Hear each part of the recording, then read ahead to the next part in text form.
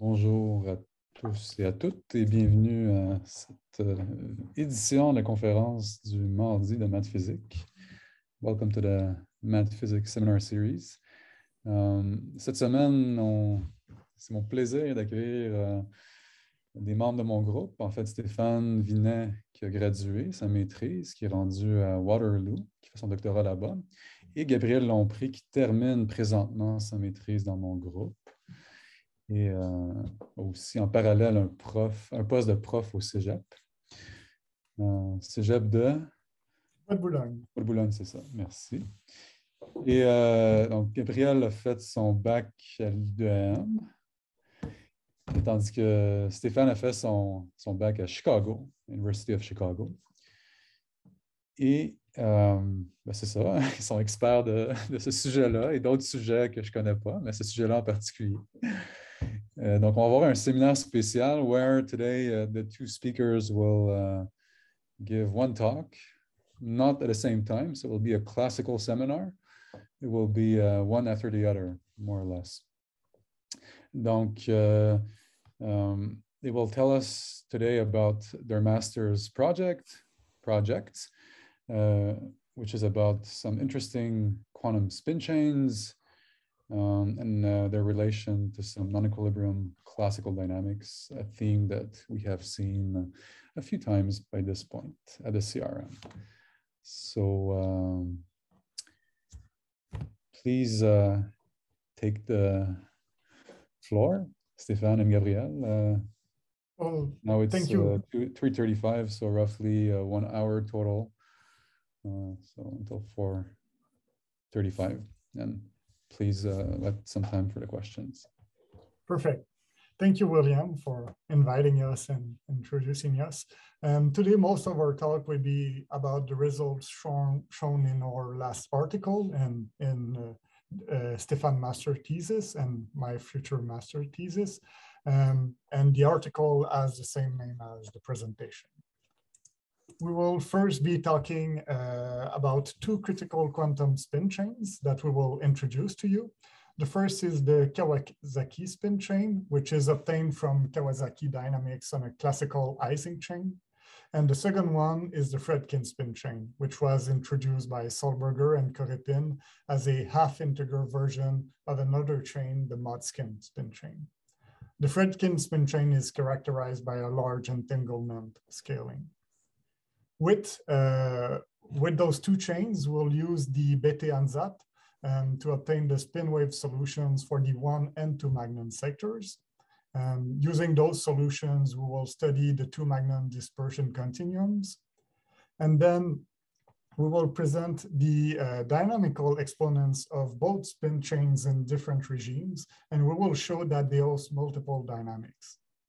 Finally, we will introduce the Berry-Tabor conjecture and how to use it. And using it, we will claim that both spin chains are not integrable. So I'll leave to you with Stéphane.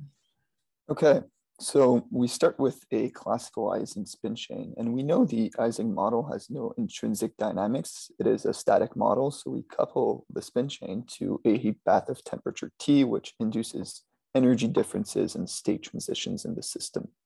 In order to study stochastic processes under conserved total magnetization, we adopt Kawasaki dynamics, which only allows for spin exchanges as depicted at the bottom of this slide here, where the ith and ith plus 1 spins are exchanged. The corresponding transition probability rate is W here and depends on the Ising energy difference between our two configurations S and S prime. Now, moving on to the next slide and transitioning towards the quantum picture, we exploit the correspondence between the non-equilibrium dynamics of certain classical systems and the dynamics of closed quantum systems.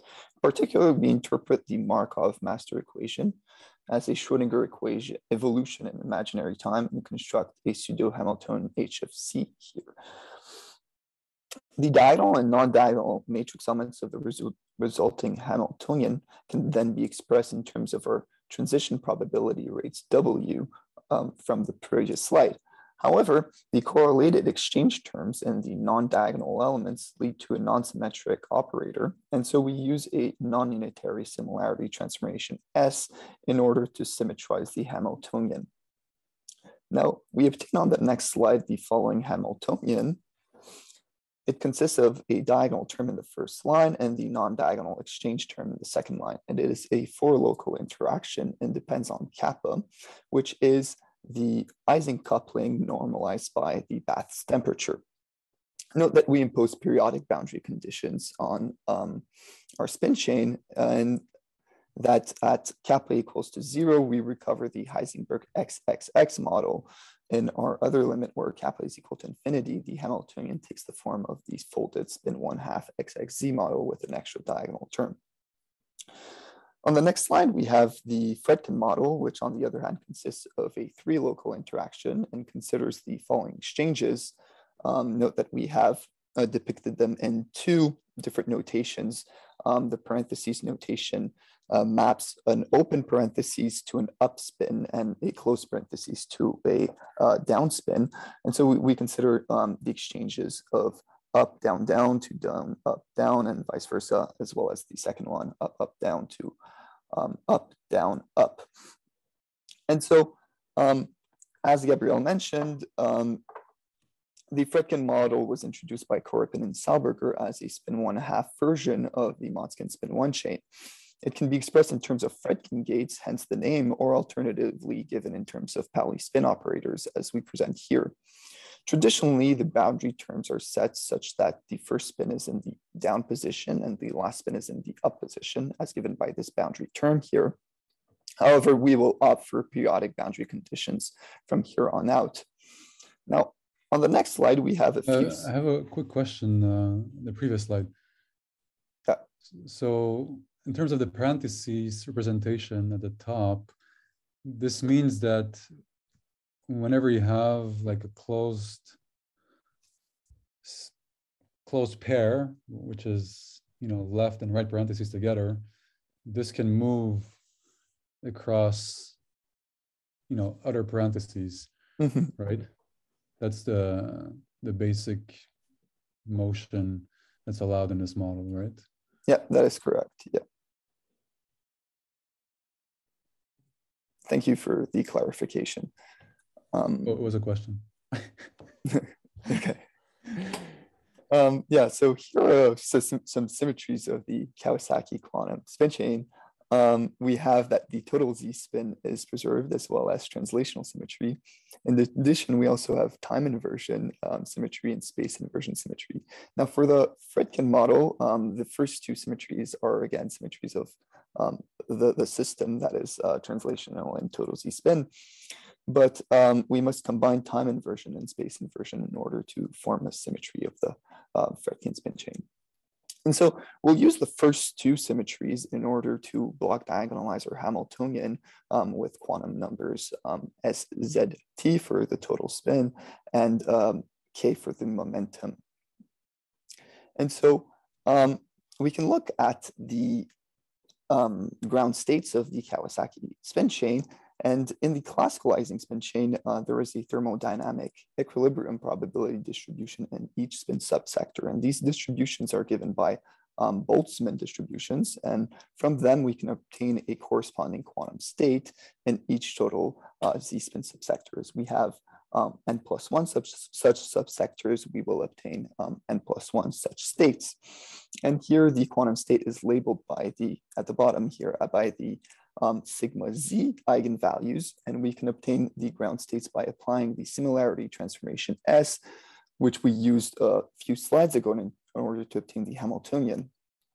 And we then find a ground state with momentum and energy 0 in each spin subsector.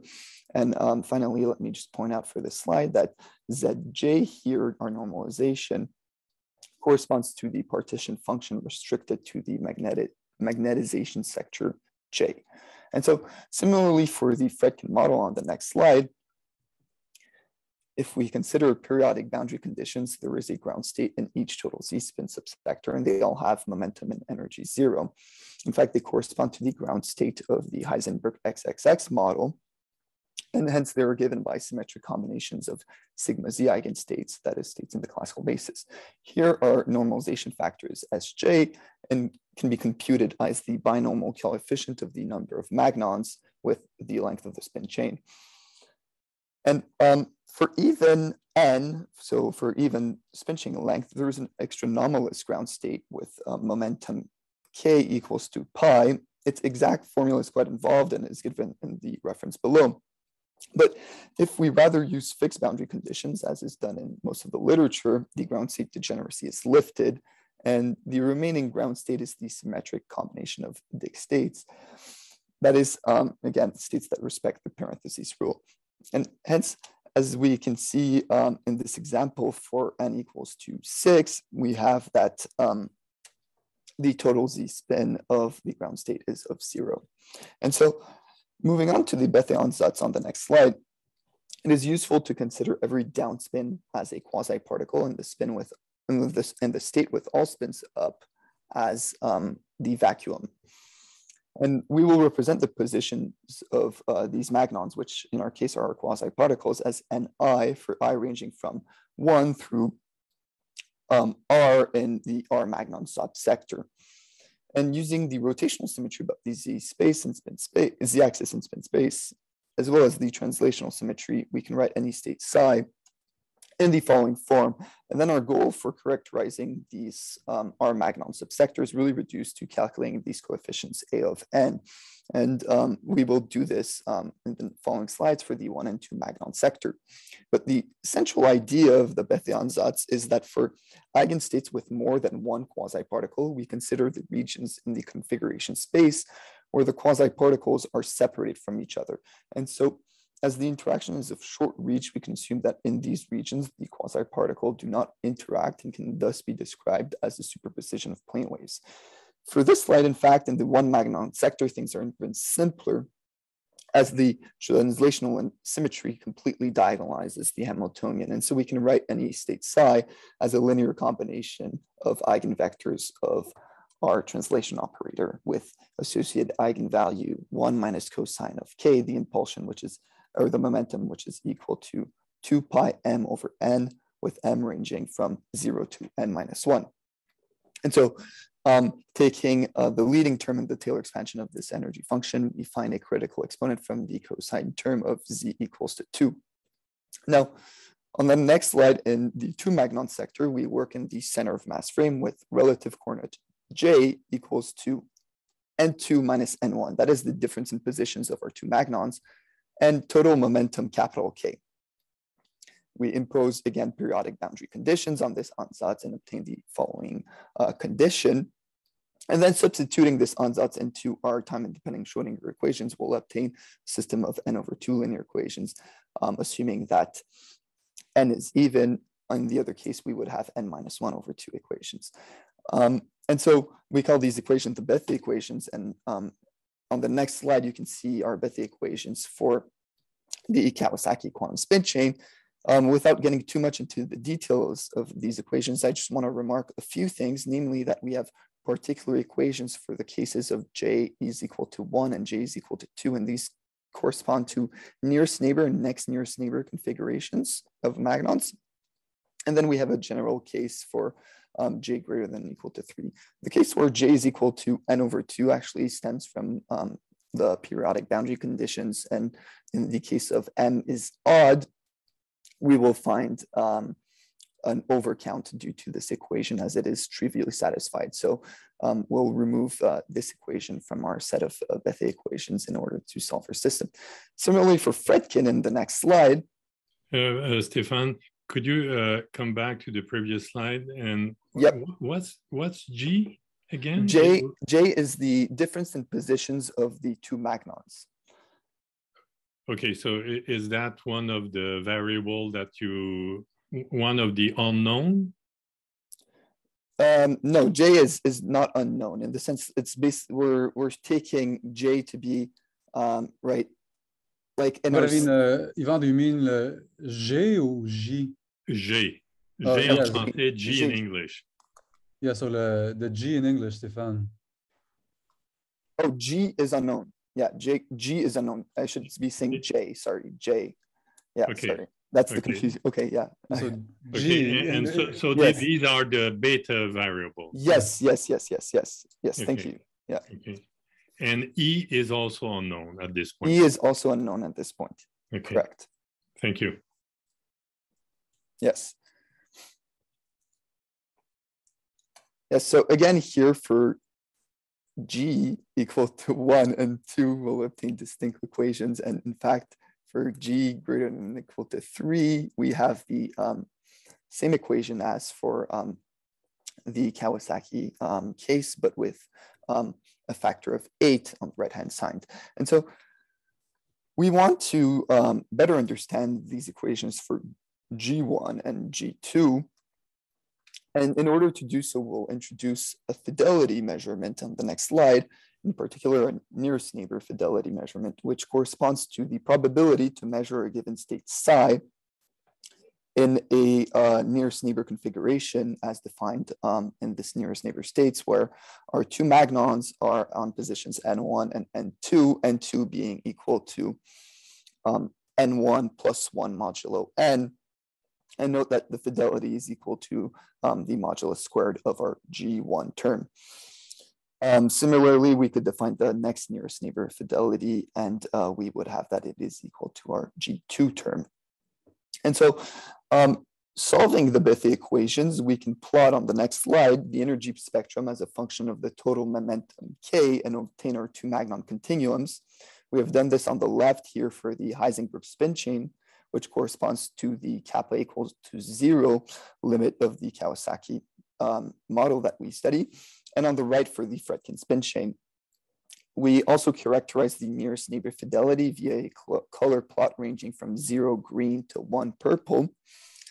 And let me just note also that the Ising energy of the state is directly related to the number of domain walls via the following relation.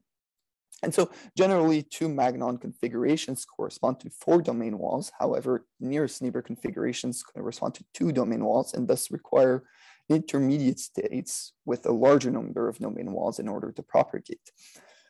And so the nearest neighbor configurations thus have a lower number of domain walls and consequently a lower energy, and thus survive as bound states. And this is what we observe in the continuum on the left here, as we have a two magnon scattering states in our continuum here, and a lower branch of two magnon bound states. Additionally, on the right, we actually have an upper branch of states, and these are characterized by a 30-70 distribution of nearest neighbor and next nearest neighbor configurations. And the bottom branch here is going to be a 70-30 split. And so this upper branch really comes from our next nearest neighbor interactions, especially in the case of the Kawasaki spin chain, which we'll see in the next slide, and for the ferromagnetic regime. Stéphane, just a quick question about the Fredkin upper branch of bound states that's absent for the XXX integrable model. So here the color is hard to see. So what's the nearest neighbor fidelity on the upper branch? It's about 30%. It's 30%. Okay. Yeah. And the rest of the weight you say is next neighbor. It's not the nearest. It's the one where they're separated by one. Exactly. Between. Yeah. And it's ferro or antiferro? The configuration. The next nearest neighbor. Yeah, the one that's further. It is ferro, yeah. Mm-hmm.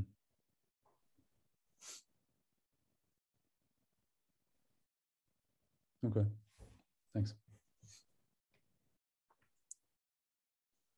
All right, so on the next slide for the Kawasaki model, things are simpler. The lower branch is very close to fidelity 1 and for nearest neighbor, and the upper one is very close to fidelity 1 for next nearest neighbor. And we can see that the shape of the continuum is unchanged as we tune kappa from 0 to 0.5 to infinity, implying that it is independent of kappa, but the seams themselves, and particularly the branch states, are affected. In fact, as we tune towards kappa, we can see that the lower branch tends towards our ground state. In fact, at kappa equals to 0, our states are of energy 0. And on the next slide, in the antiferromagnetic regime, the branch states have a more intricate behavior. As kappa becomes negative, anti-alignment of spins is favored, which leads to the nearest neighbor branch being pushed into higher energies and the next nearest neighbor branch becoming energetically favored and moving below the continuum. And the collision between the two branches happens at kappa x here on the bottom left figure around minus 0.27, where the two branches actually cross, indicating there's no level repulsion between our two branches. Additionally, at this value of kappa x, the fidelity of the two branches is identical. So for strong interactions, the quasi-particle is pushed outside of the continuum as a consequence of level repulsion, as we can see at minus 0.17. And one would expect that as the interaction starts weakening, as kappa tends towards minus infinity, that the bound state would decay when encountering the continuum, which is in fact what we observe at minus 0.31 on the bottom right here. However, on the next slide, as we can see, as the coupling further decreases, the bound state becomes further lived throughout the continuum, as here at minus 0.6. In fact, at kappa equals to minus infinity on the right here, we have a pure bound state with fidelity 1 and energy 2 traversing the continuum. And this is due to the fact that the weaker interactions actually lead to a higher fidelity and a lower perturbation with the rest of the continuum. And let me add also that from the shape of the continuum, which is quadratic, we can deduce that the critical exponent for this subsector is of z equals to 2. And now I will let Gabriel touch on more of details of these dynamical critical exponents. Thank you, Stéphane. So I'll now be talking about the dynamical exponents. In most critical systems, that is systems where the first energy will go to 0 as we get an increasing chain length, the gap will normally, well, most of the time scale as the inverse of a power of the chain length. That power is the dynamical exponent or critical exponent. The gap is the difference between the ground state and first excited state. However, for our two chains, the energy of the ground state being 0, the gap will simply correspond to the energy of the first excited state. In Greenberg's paper, cited below, on the Kawasaki spin chain, the global dynamical exponent was evaluated using exact diagonalization on small systems with periodic boundary conditions. And here we can see on the x-axis that is T over J, which is inversely proportional to our kappa, because our kappa is J times beta, which is inversely proportional to temperature.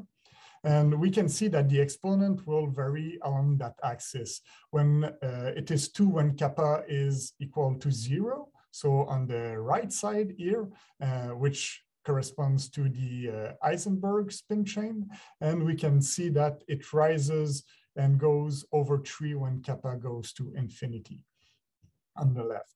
Accounting for finite size fx for his small systems, Greenberg will obtain an exponent close to 3.1 at large kappa. However, the literature and the dynamic of the corresponding classical spin chain that Stéphane talked about suggests that the dynamical exponent in the weakly polarized sectors should rather be 3 than 3.1. By weakly polarized, I mean a low total z-spin in absolute value. For the Fredkin spin chain, we did the same kind of computation. So we computed the spectrums using exact diagonalization on small spin chains, again with periodic boundary conditions. And for the Fredkin spin chain, the first excited state isn't in the lowest non-zero momentum sector. So it's not at low momentum, unlike for the Heisenberg and Kawasaki spin chains.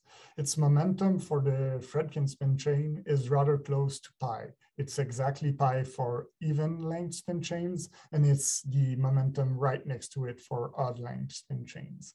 And looking at the graphs of the first energy versus the chain length, we can see that they both follow a power law, but they have different exponents for odd and even lengths. respectively here in red for odd and in blue for even.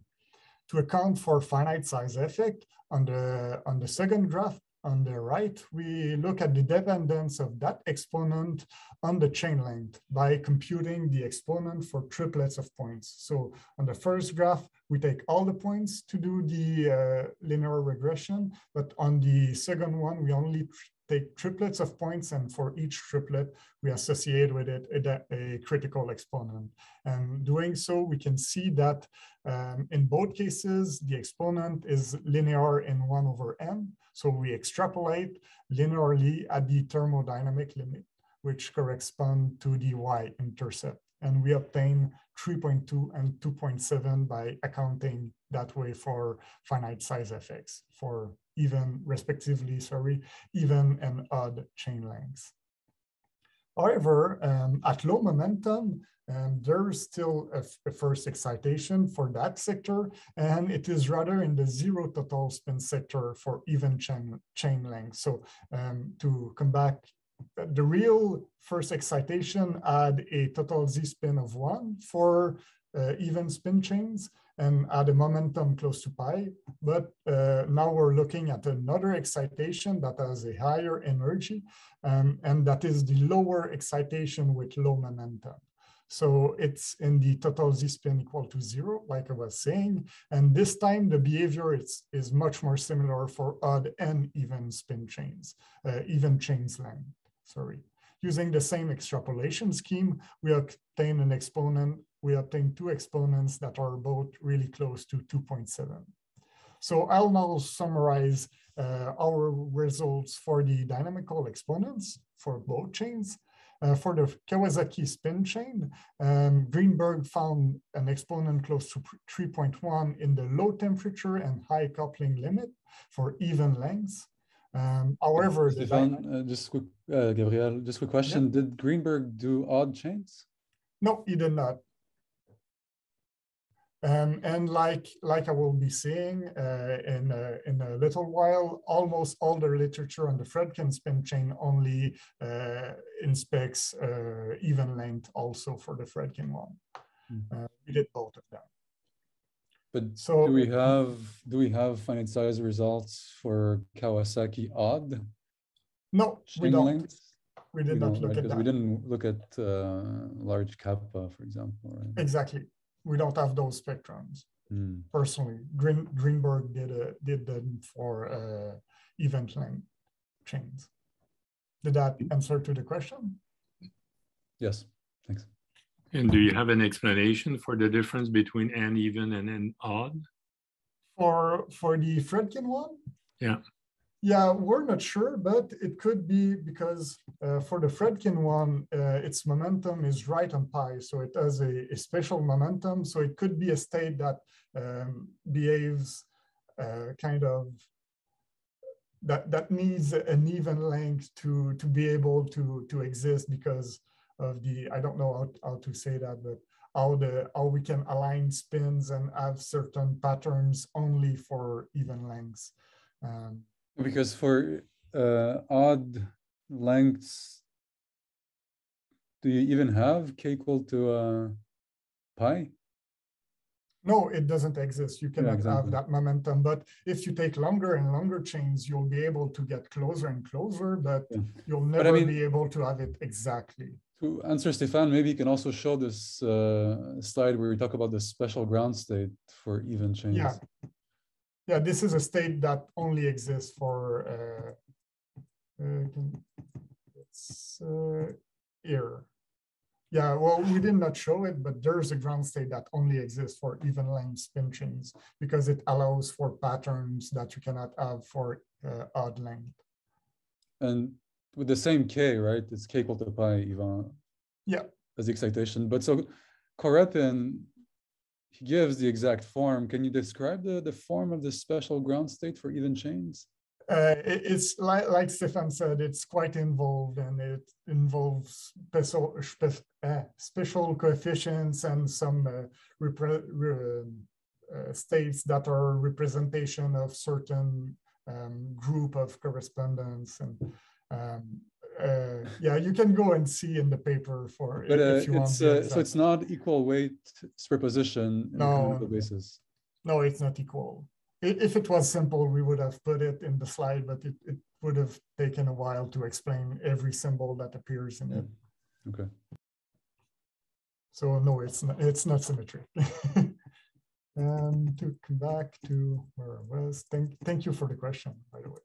So yeah, here I was. So I said, yeah, like I said earlier, using the dynamics of the corresponding classical spin chain for the Kawasaki spin chain in the low but finite temperature limit, it suggests that the exponent in the weakly polarized sector should be 3. So I've put it in there too.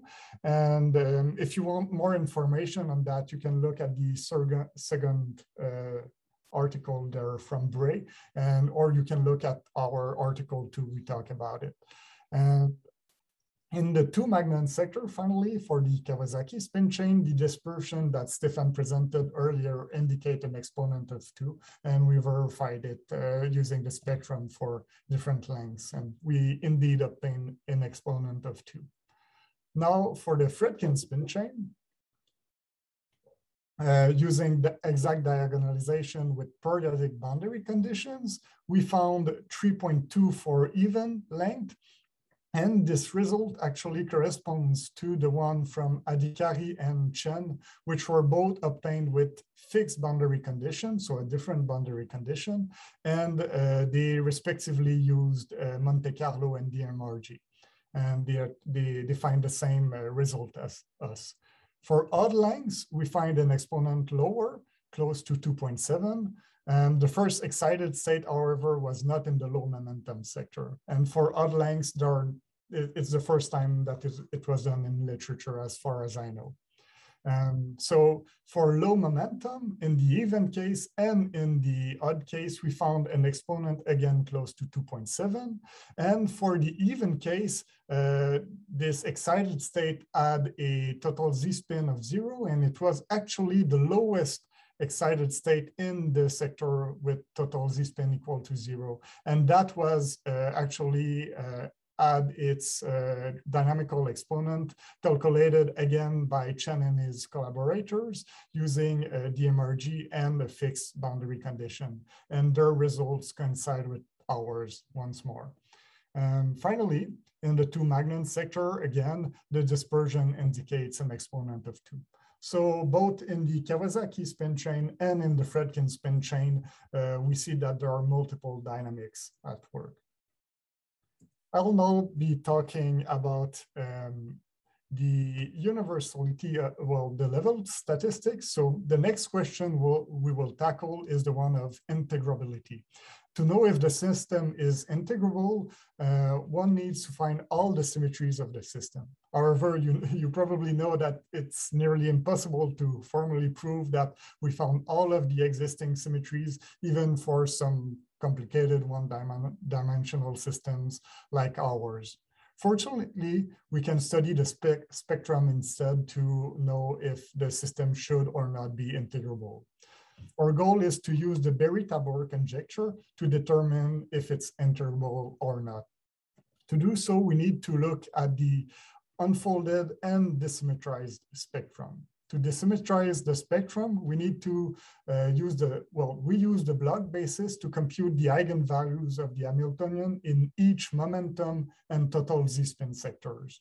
Doing so allows for faster computation of the spectrum, as it will separate the Hilbert space in many fragments. So the spectrums we will have will be desymmetrized because it will be characterized by a momentum, a specified fixed momentum, and total z-spin. What does it mean to desymmetrize the spectrum? Yeah.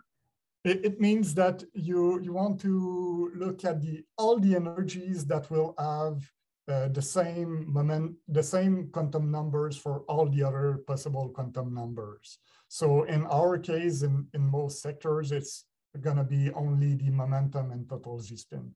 So we're looking at all the energies that will have a fixed momentum like 0 and a fixed total z-spin like, let's say, 1. And so all it's those like energies. it's like block diagonalizing the Hamiltonian using the quantum. Okay. Yeah, it's exactly that. Is that a new word that you invented, or it's in the literature? No, but it's more specific. Maybe Gabriel can describe the procedure a bit. Yeah, well, it was in the literature. The articles in particular will be at the end, but there's what you're talking about, William. The more specific part is more about the unfolding. So maybe I could have chosen better words, but desymmetrizing it's really because we take off all of the symmetries, because as we will see later, in some symmetry sector, when we have some value of the quantum numbers like momentum equal to 0, actually we will have some extra symmetries to account for, like the space inversion symmetry. And in those sectors, we need to further block diagonalize the Hamiltonian and look at the spectrum in the smallest block possible. Does it answer to the question? For the desymmetrization, yes, but I'm looking forward to the unfolding.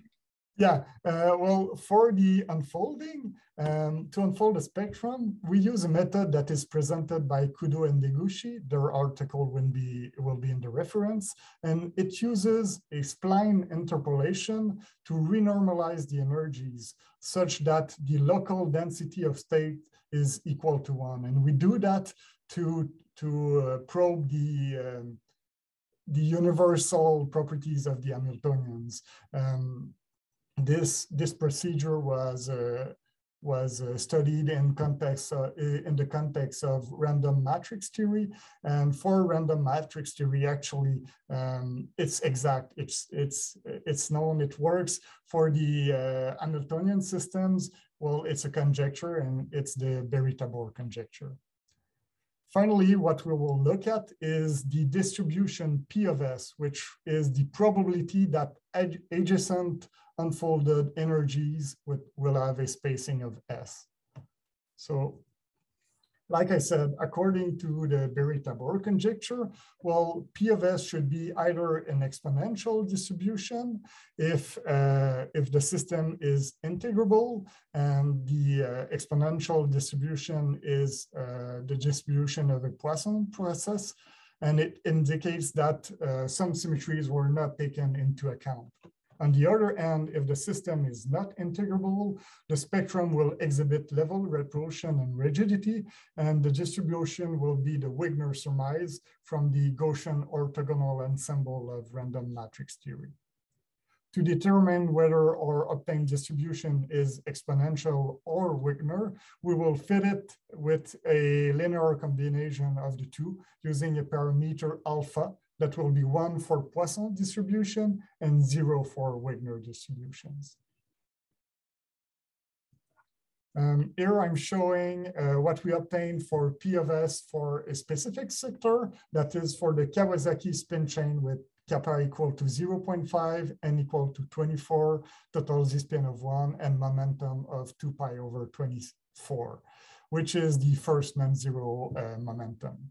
The value of 0.5 for kappa is chosen because it is far from both limits. So it's far enough from 0 and far enough from infinity. And in this symmetry sector, we have over 100,000 states. So it's a large sector. And because of that, we get a rather smooth histogram as shown here. Its distribution is clearly Wigner with a fit coefficient alpha of 0.02, which indicates non-integrability according to the Berry-Tabor conjecture. I've shown with the dashed line the Poisson distribution that starts at 1 and goes to 0. And with the dotted line, I've shown the Wigner one that starts at 0, which we're really close to. We observe the same similar distributions for other chain lengths in other symmetry sectors and for other values of kappa. And even we obtain the same thing also for the Fredkin spin chain, as we will see in the next 2 slides. Sorry, could I just ask something? Sure. The rising, so the non-integrable curve, I'm just trying to, I'm more familiar with random matrices, but also with spin change, but it looks vaguely like the level repulsion curve for random matrices, but that's not what you're representing there, is it? I wouldn't, no, I don't think so, but I'm not really familiar with the random matrix theory. I read a little bit about it, but I'm not familiar at all. But you can show the previous slide for John, the exact function is this distribution or this function.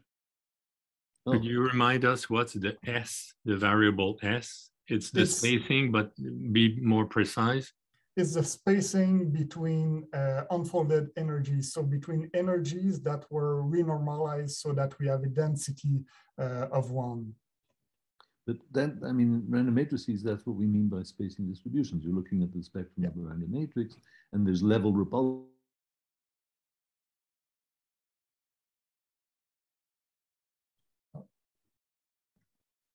John, we don't hear you. John, we lost you.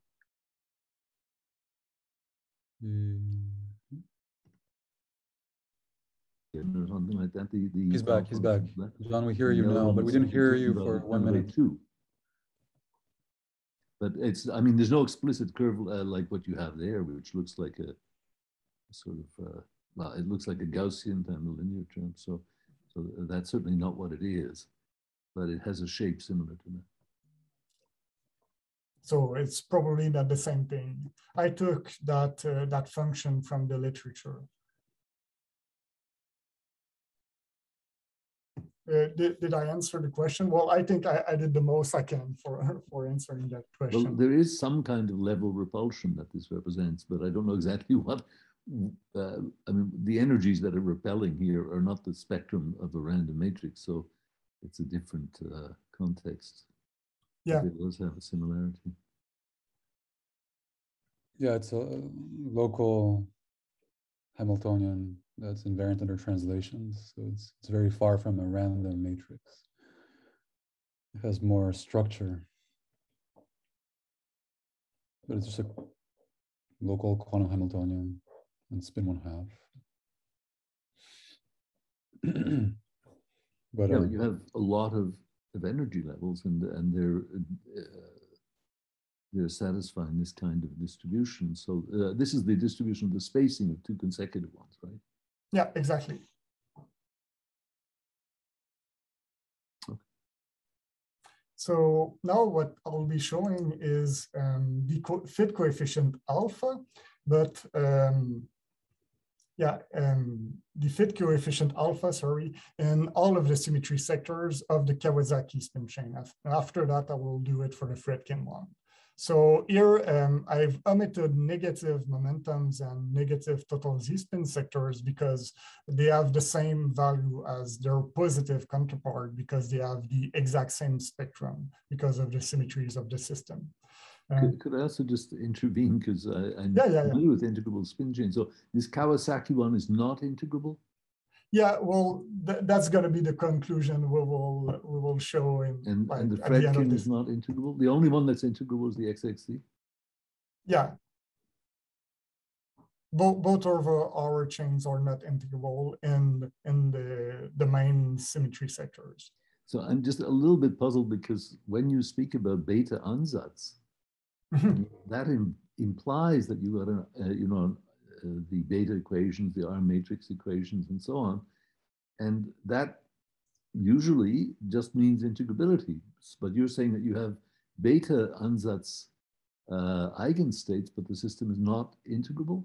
Yeah, well, it is in the 1-magnon and 2-magnon sectors, but it is not in the low polarized sectors. So in where we have like a number of magnon that is close to the half of the chain length or something like that. Maybe I can also add to this.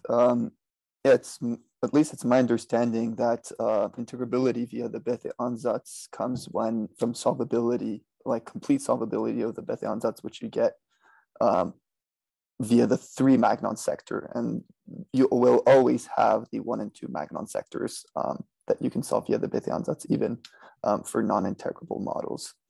but the distinction really happens when you consider the three-magnon sector. That you haven't done because it's too tough numerically. Exactly, yeah.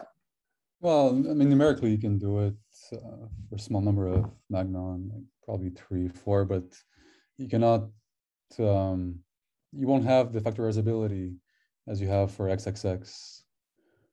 So the Bethe Ansatz, strictly speaking, does not apply to magnon sectors beyond 2. So it's, we use the words Bethe Ansatz, but it's really the generic solution for any spin chain with those symmetries has that form. So it's not really Bethe Ansatz, it's just.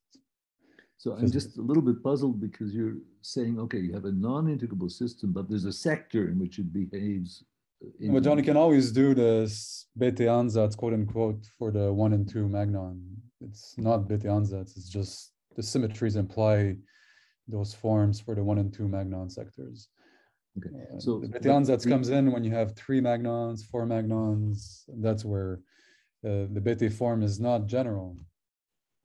But you don't have Yang-Baxter equations, right? No, we don't. And nevertheless, you have Bethe Ansatz eigensymmetry, because I tend to identify the Bethe Ansatz with but we don't have the full Bethe exact Ansatz. integrability. We don't have the full Bethe Ansatz. Full Bethe Ansatz holds for example, 3 magnon sector, 4 magnon, and so forth. Here it does not apply. So we don't have Bethe is there Ansatz. some invariant quantity, like the number of invariants that commute, which determine the degree of integrability? Well, here is not infinite. Well, I mean, the system. You have like you have finite chains, right? The simple symmetries like total SZ, translation. Then, as they were saying, you have parity, or the combination of parity and time reversal. That's only the obvious one. Yeah, you don't have more complicated integral of motions. Yeah, and this energy level statistics, the repulsion shows that there is no such, numerically, if you trust the numerics, it shows that there is no such set of conserved quantities. So otherwise you would have Poisson distribution like you have for XXX. So for Kawasaki, when kappa is 0, you recover XXX spin chain, which is Bethe integrable, and then that histogram should become the Poisson one. But when kappa is non-zero and finite, not infinite, then well, we have 0.5, but similar stuff happens for other finite values. We find that it's level repulsion and non-Poisson, and numerically conclude that it's non-integrable. And which is consistent with the fact that we don't have the full Bethe Ansatz. We didn't try, but we know that we should not because it won't work. In any case, Gabriel, this spectrum was computed by brute force, not by Bethe Ansatz. Exactly. It was exact diagonalization on a supercluster of computers. So it would not be more difficult to do the 3 magnon. No, but the only reason I didn't do it in those slides is because to do it for 3 magnon, well, to do those histograms, we want to look at sectors that have a large amount of states. So to have a large amount of states in a 3 magnon sector, you need a really, really long chain. And actually, sadly, my code, the way it's done, I cannot look at very, very long chains, like over 50 or so, because it will break. But I'm sure someone else could try and do it. But in your slides, the ones where you have the K versus, no, at the end, the one you were actually talking about before. Yeah, this one. Oh, so, okay, so. Actually, we've interrupted Gabriel. Maybe you should go on giving the talk and we'll ask questions after. Well, it's almost over anyway, and we've covered mostly what I was going to say on those 2 slides, 2 last slides. But just say it. So what are we looking at? Yeah, we're looking at the fit coefficient alpha in each of the symmetry sectors. So it's going to be white if it's close to Wigner, which indicates non-integrability, and it's going to be rather dark if it's close to 1, which well, it would be black for one, which would indicate integrability. And we can see that the value of alpha is really close to 0 in most sectors, but it increases as we increase total z-spin, and that's only because there are less and less eigenvalues in the histogram. So the histogram is not more Poisson, it's just less smooth, so the fit doesn't work as well as for the other sectors. And I also wanted to say that we observe the same behavior for chain lengths, for lower chain lengths and for kappa between 0.1 and 1, and even for the negative 0.1 and 1, which is for the antiferromagnetic case. We cannot go lower than 0.1 or higher than 1 because, well, the numerical procedure will break. I can talk about that if you ask a question about it. For the Fredkin spin chain, well, we get the same results, but we observe a difference for one sector, which is the one with momentum pi/2 and total z-spin of 0. This indicates that there's probably an extra symmetry to account for in that sector. However, we can still see that in all other sectors, the distribution is close to Wigner, and hence the Fredkin spin chain and the Kawasaki spin chain should not be integrable. Finally, the last slide, well, because we were interested in the thermodynamic limit, we looked at the scaling of the fit parameter in different symmetry sectors, and we can always see that it gets closer and closer to Wigner as we increase the chain length. I'll conclude here, and after that, I can answer a few more questions. So in conclusion, we first introduced two critical quantum spin 1/2 chains, the Kawasaki spin chain and the Fredkin spin chain. We solved their 1 and 2 magnon sectors using the Bethe Ansatz. We used those solutions. Using those solutions, we looked at their two-magnon dispersion continuum, and we identified that it's the same bulk as in the Heisenberg spin chain, but with different branch states. We then looked at the dynamical exponent in different regimes, and we noticed that both chains host multiple dynamics. We also got the same results for the Fredkin spin chain as the ones from Chen and Adhikari, which use a different approach and different boundary conditions. Finally, we used the Berry-Tabor conjecture, and we claimed that both spin chains are not integrable. So that does it for, we can go back to the questions if you have some more. And thank you for your time and attention, everyone.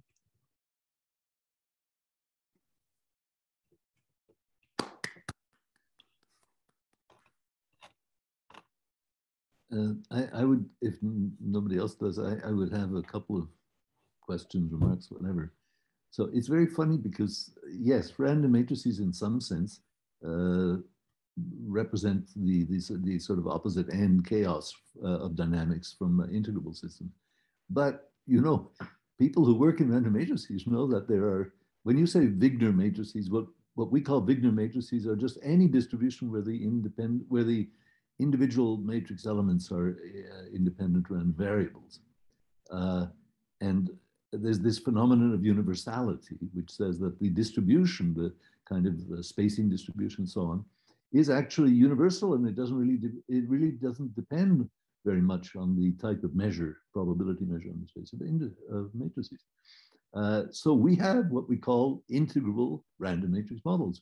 And that's what is used to do explicit calculations, the actual curves. We don't have a formula like your S times the Gaussian, but we do have a way to characterize it in terms of solutions to certain transcendental equations and so on.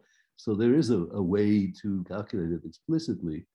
And the only reason why you can do it is because there are a very small subset of the random matrix models within this universality class, which are called integrable, but for different reasons, not because it's non-chaotic, because I mean, it has the same distribution, whether it's integrable or not, it's the same distribution.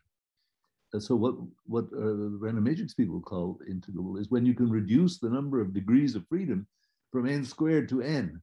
In other words, the measure only depends on the conjugacy classes, essentially, so you diagonalize. And that is what is referred to as integrable, because you can actually do explicit computations for those cases. But it is not integrable in the sense of Hamiltonian integral systems. It's just the notion of reduction of the number of degrees of freedom to a much smaller number. Okay, one other comment. Since I happen to have spent the last 30 years of my career working on both of these things, both integrable Hamiltonian models and random matrix models, I'd like to just make an amusing sort of reflection or comment, which is more for laymen than for specialists. But the thing is, why is it that a huge amount of the rigorous results in random matrix theory of the last 25, 30 years were obtained by integrable systems methods? That sounds weird, doesn't it? Well, okay, so why? The reason is you do not have a fixed measure when you approach the random matrix theory. You don't have a fixed measure. You embed it into a family of measures, which are perturbations of some measure. And typically it's a kind of exponential series, an exponential of a power series type of well, I mean, the weight, the Boltzmann weight, something like that. And so what you're looking at is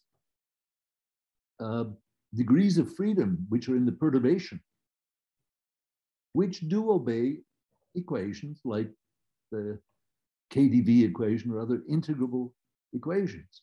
So the perturbations that you put upon these systems are the integrable thing. It's not the thing itself, which is chaotic, but the perturbations in the measure, they obey equations that are typical of integrable systems. And the universality tells you they don't matter. The fluctuations don't matter because the distributions that you're actually calculating in the scaling limit, they don't care whether you're in an integrable case or a non-integrable case. They are very general. So that's why there's this big interplay between integrability and random matrices, even though they're at the opposite end of the scale. Okay. That's my comment.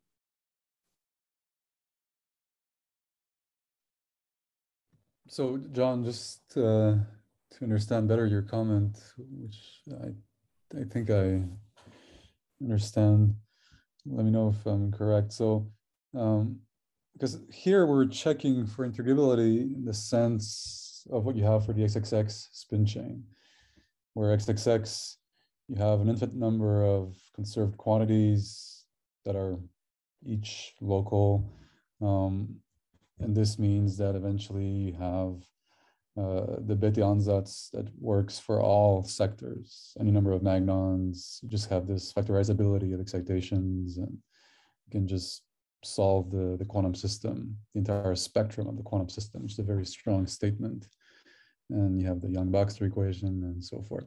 But if you want to look at perturbations around given states and look at what equations these perturbations obey, say in the long wavelength limit, where you can write down maybe a continuum. No, William, sorry, just not to misunderstand. It's not like that. It doesn't work like that. No. You've got the random system. That's the random matrix. You have maybe a Gaussian measure or something like that. And you can maybe do explicit calculations for things like level repulsion with a Gaussian measure. But then you do perturbations where you don't do a Gaussian measure, but let's say some exponential, not of a quadratic polynomial, but of a maybe not a polynomial, maybe an infinite series or a polynomial of higher degree. The parameters that characterize that series should be thought of as time parameters of an associated integrable system, which is describing the perturbation in the measure. Okay.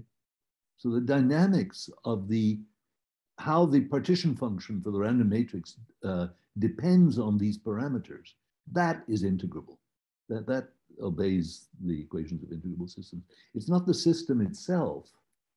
The system itself is chaotic. You're doing kind of integrable perturbations of a chaotic, you're adding something, you're changing something in the probabilistic measure, which is amenable to understanding as a dynamical system, which is integrable.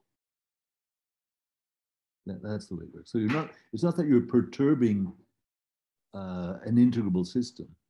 It's not the Hamiltonian that you're perturbing. It's the measure that you use to define the partition function. Mm-hmm. And how would you phrase that when you start with a Hamiltonian, a quantum regular Hamiltonian, not a family of random matrices, which is what we have here? The other way around, right? You're using integrability to study random matrix ensembles. Well, in one case, whereas, you have a specific Hamiltonian, which you're diagonalizing, and you're looking at the eigenstates. In random matrix theory, of course, you do not have, well, you do have a fact, and that is that when you have very big matrices and look at the spectrum of these different matrices, they happen to coincide with the spectrum of one big matrix, no matter how you choose it generically, because that has so many eigenstates, you can do statistics on the eigenstates of one of them, and that's what you're doing really with your Hamiltonian system. But really, what in the original nuclear physics setting was the Wigner's idea was random matrices. The randomness is contains something that is universal, and what was universal was the local microscopic density of the eigenvalues, and then one does a sort of stretching of the scale as n goes to infinity, and you take a microscope and you look at. The first was the macroscopic, which gave the Wigner semicircle law, and that's not universal. But what is universal is when you do the scaled microscopic spectral analysis, the distribution of the eigenvalues don't seem to care on the sort of measure with which you're assigning probabilities to the different matrices. That's universality. But I'm just saying that there's two ways in which the word integral comes into random matrix theory. A huge number of random matrix specialists are also specialists in integrable systems, but they're not solving, for the most part, they're not solving integrable quantum systems like the XAZ or anything like that. They're looking at classical integrability, and that describes the dynamics in a strange way. The partition function for the random matrix system, like for any other statistical system, if you subject it to perturbations of a certain sort, it turns out to satisfy dynamical equations that are recognizably integrable, classically integrable dynamical equations. The other way that integrability comes in is really just a question of jargon. It's this business of invariance under conjugation. The fact that the spectral measure is invariant under conjugation is what people call integrable random matrix models. They've sort of fallen out of fashion since the universality results were extended to matrices which were not in that conjugation invariant category. So that's another notion of integrability. The only reason why they use the word integrable is because of the reduction of the degrees of freedom from the full n squared in a matrix to the n in its eigenvalue. So everything is spectral invariance. So there are two things that are coming in. One is the spectrum of the random matrix, and in your models, it's the spectrum of a given specific spin chain Hamiltonian. It's not the same. It's not the same role of spectral theory. But you arrive. I mean, you look at. I mean, all of you look at the statistics of the eigenstates. You look at the distribution of the spins and so on in the eigenstates, and you do a statistical analysis, or you look at probability distributions of eigenstates being at a certain distance from each other and so on. And that's exactly the same as what is done with random matrices.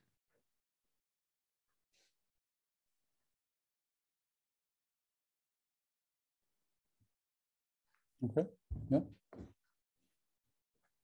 guess I have more to learn about classical random matrix theory. But thanks for clarifying a different context where this arises.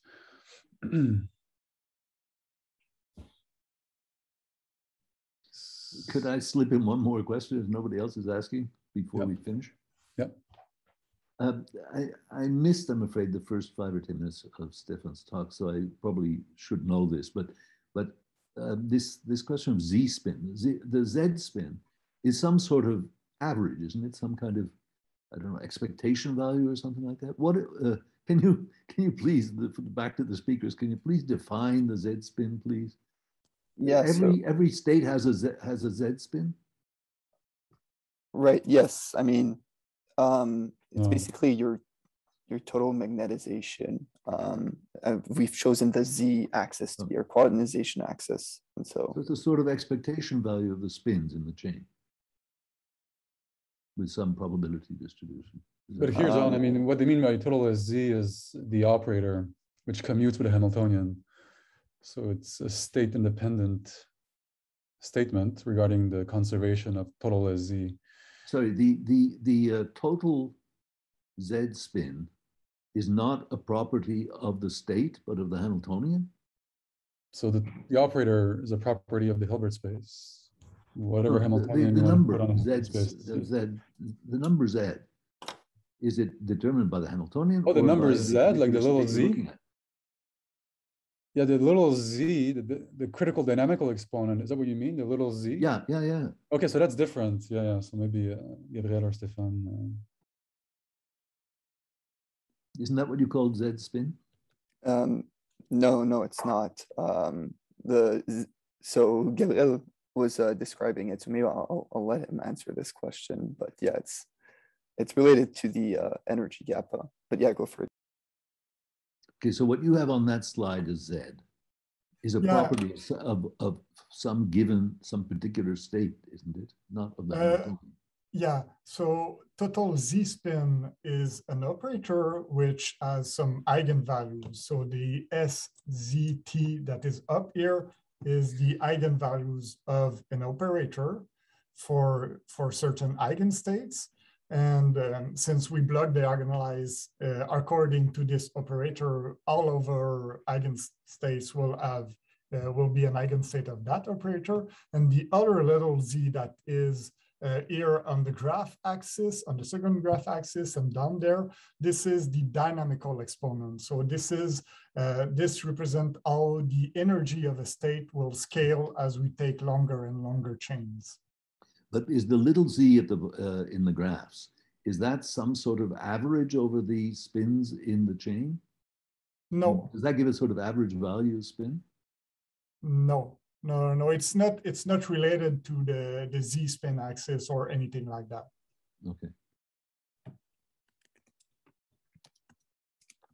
Okay, thanks. You're welcome.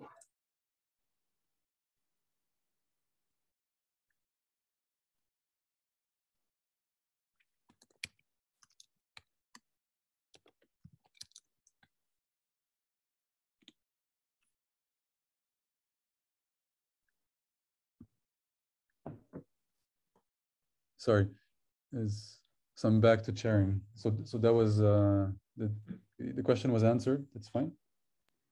Yeah, I completely misunderstood. Yeah. So it's well, I don't know. One comment is that usually you define a unique z as being the scaling of the total gap. So if you just rank all the energies, not in a given sector, just all sectors, you look at how the first excitation goes to the ground state, usually as a power law. For CFTs, the power is 1. So Z is 1, space and time scale the same way. But here, these are not spin chains that are described by CFTs at low energy, and so Z is not 1. And there's even some dependence between even and odd for the Fredkin one. So it's anomalous dynamics of excitations at low energy, which is not of the conformal type, where everyone has equal to 1. So the field theory for this, we don't quite know. Okay. So just one little backtrack still, maybe to slip in a last one. This is to Stéphane, your part of the talk. When Yvon was asking you about these, we were confused between G and J. He was asking you about the G1 and G2 and the E, and you said those are beta parameters, that all of these things are Bethe Ansatz parameters, correct? Yes, I mean, his questions was regarding unknowns, and they are indeed unknown. Yeah. So were those, okay, so, but the Bethe Ansatz, I think we agree, only applies to integrable systems, right? The Bethe Ansatz eigenstates. I mean, yes, my point is that you can apply this formalism in the 1 and 2 magnon sector, regardless of whether the system is integrable. But the distinction for integrable system is that you'll be able to apply it for the entirety of the spin chain. And so the spin chain is going to be solvable via this ansatz, and not just for these two sectors. But as you can see, like for the 1 magnon sector, it's kind of trivial because you have that the translation symmetry already diagonalizes the subsector, and that's true. Like if you took the integral system with XXX as well, but you could write it in a Bethe Ansatz formalism if you wanted to. You would just have an coefficients, and they'd just be equal to e to the I k n. So is the point that in the non-integrable spin chains there are some Bethe Ansatz states, but it's not complete? Yes, that is correct. Yeah, the Bethe Ansatz solution is not complete, but it works for your 1 and 2 magnon sectors. Oh. So in fact, the word Bethe Ansatz could be safely removed from the talk without any effect on the results, because there's no ansatz. It's the form of the wave function. So Stéphane, if you, or Gabriel rather, slide controller, if you show the slide for the 2 magnon state, it's general for any spin chain with those symmetries, total SZ and translation. Yeah, the reason why I was confused by that is because I'm used to the so-called algebraic Bethe Ansatz. I think Yvon also. The algebraic, I mean, the original Bethe Ansatz had to do with planar wave functions and so on. And boundary conditions, but it was converted, of course, by lots of people like Koryepin into an algebraic form, which was sort of a quantum version of the inverse scattering method. And there, the content of the Bethe Ansatz already presumed that you had a certain Yangian algebra or something like that, some solution to Yang-Baxter equations, and that you could take a highest weight state and create the eigenstates by applying certain operators in this Yangian to that. And of course, you can still ask the question whether you'll get a complete set of eigenstates, but that was the algebraic version of the Bethe Ansatz. And it didn't really make sense unless you had a Yangian structure in the first place. But your, whatever, Fredkin and other models, I guess, don't have a Yangian structure. Yeah, it's the coordinate version, so the CBA rather than the ABA. Right. So you can still make an ansatz of plane waves and so on. And maybe the eigenstates, there will be some eigenstates that satisfy it. Exactly. That's what you're seeing. No, I mean, all eigenstates satisfy that form in the 1 magnon and 2 magnon sectors. It's a consequence of the symmetries for any spin chain. It's so is that really? But the ansatz should be removed. In fact, I mean, I don't know personally in this context because we're not using the full Bethe ansatz. It's I think you can that form entirely saturates the sector. It's just based on the symmetries. There's no Bethe ansatz of the form you're talking with the Yang-Baxter. So why not just call it magnon eigenstate? Exactly. Magnon ansatz. Yeah. I think that's even better.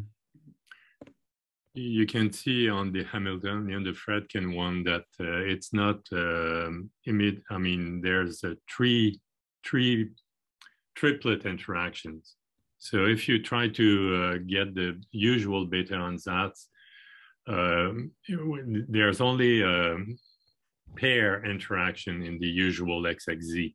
So this one will be a little trickier when you get to try to get the 3 magnons. And no, I can't agree you with might you. fail to have the real Bethe Ansatz equation. Yvonne, I can't agree with you because yes, the spin chain Hamiltonian only has quadratic expressions, but if you look at the full commuting set given by the trace of the transfer matrix, you got all sorts of degrees. Every degree is possible.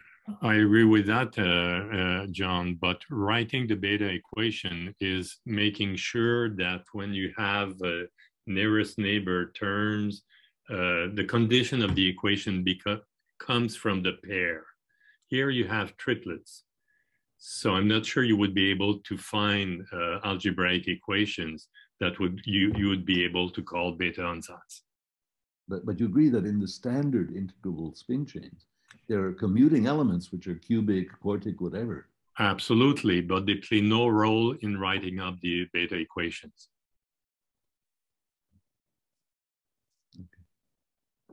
And the nearest neighbor part is also not essential. The Godin model is integrable, but it's long range. That I agree, but I understand what Stéphane says, that, hey, by miracle, when there's only two-magnon, I can write equations that I unfortunately call Bethe Ansatz equations, but I cannot do it in three-magnons. So I understand the statement now. By miracle, miracle replaced by symmetry. By symmetry, you can write down this ansatz, which completely saturates those trivial sectors. So it's just physics with symmetries. It's not Bethe Ansatz in this full-fledged form as you have for XXX. Well, if I may just chime in, you can always call, it's a question of terminology. You can call this an ansatz. An ansatz is an ansatz. It's a hypothesis. You suppose the solution takes that form, but then you make the ansatz. Then the procedure in the coordinate Bethe ansatz is that you need to get to the Bethe equations, the conditions that comes from the boundary terms, and then you must need to make sense out of it and be able to solve. And this might not work here, but you can always make the ansatz. It's just the word. And John is right. Of course, if you work in the algebraic form, you have the transfer matrix, but this is, if you have an underlying Yangian symmetry, then it explains the integrability. And then the ansatz or the algebraic Bethe ansatz method is ingrained into this symmetry.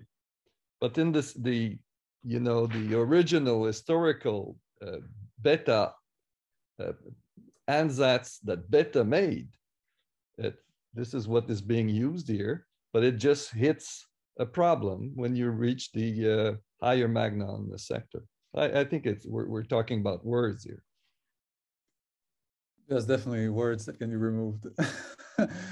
Well, so I agree, you can make the ansatz, but you can deduce the form by symmetry. There's no need to guess anything. It's entirely fixed by symmetry. So yes, you can use the ansatz from someone else or guess it, but that's not the right way of doing it. You just by symmetry deduce the form and solve it. So at no point does one need to guess anything in those sectors. Bethe's historical paper, the genius was that this ansatz for higher sectors, it's an ansatz, it works. Here it doesn't work. Because for the other sectors, if you write by symmetry, then But I'm just curious. Did you try it? Did you try the three-magnon? I don't know. Can you push it?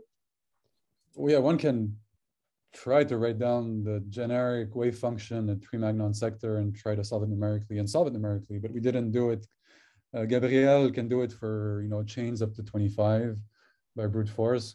But if you just specify for three magnons, you can probably go to longer chains. But we didn't bother because once we knew that the spectra was Wigner, we've lost hope in simple solutions in three and above magnon. But maybe by magic, there's a solution in the three magnon sector, but fails for higher sectors. But we didn't try to push it for those low magnons. Yeah. We don't have much hope. Is it clear that even though you would get algebraic equations, it would be easier to solve these equations than computing the matrix and solving it and getting all the eigenvalues brutally. It's not, these equations are not usually very easy. Yeah. Yeah, I guess no, it's not obvious. But I mean, Gabriel is working in fixed sectors of symmetry when he's doing the full matrix. So maybe that's the most one can do. But we haven't pushed the numerics for a given sector that far. I mean, one can go more than 25 spins for 3 magnons. Right, Gabriel?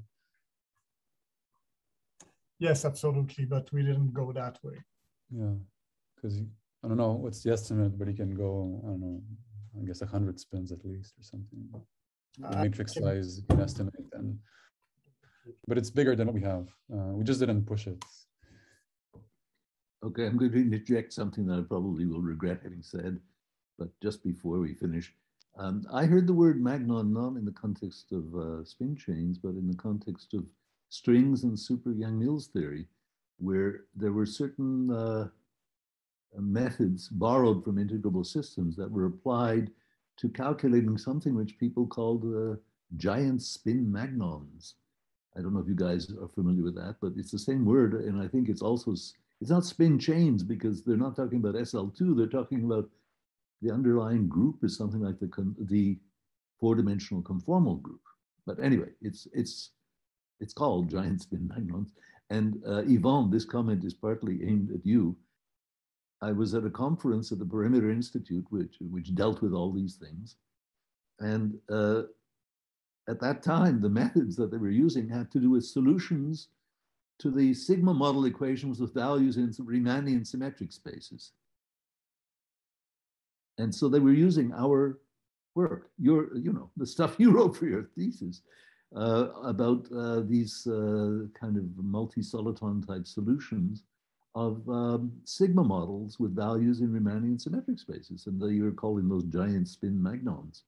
So there's another connection with integrability that would not have been expected. Did you know that, Ivo? No, I didn't. So they're calling our solutions super magnons.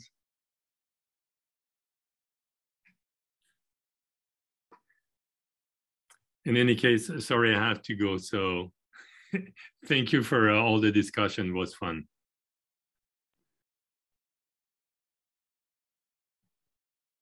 Thank you, Yvan. But maybe it's also a good time to thank the speakers. They'll want to drink some champagne at this point. So thank you, Stéphane and Gabriel, for a very nice joint talk. Merci à tout le monde pour les questions et avoir écouté. And we'll see you next week at the same time.